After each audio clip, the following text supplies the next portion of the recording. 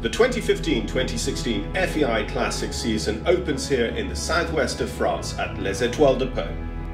Dressage is now complete, 49 combinations took part, and we have a super top three.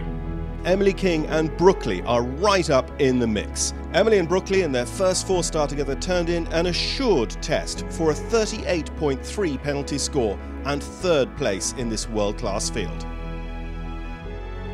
Yeah, I didn't feel too bad. I mean, the only time I get a bit more nervous is say if the horse wasn't feeling as good as I hoped in the warm-up, but he was feeling really good.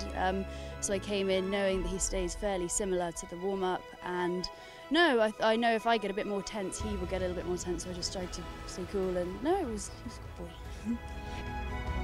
After day one, the lead was held by the triple European champion Michael Jung for Germany with Fischer O'Connor, the horse with which he won the FEI Classics leg at Kentucky earlier on this year. But at the very end of the day, riding Halunke, he just pipped his own score. Coming in on 34.5 to hold the overnight lead with this horse, which he rode to the individual European gold medal at Malmo in 2013. It's the perfect result into the start of the competition, but tomorrow is a very important day.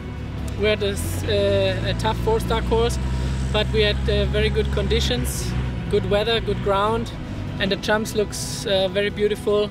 I think we will have a fantastic sport tomorrow.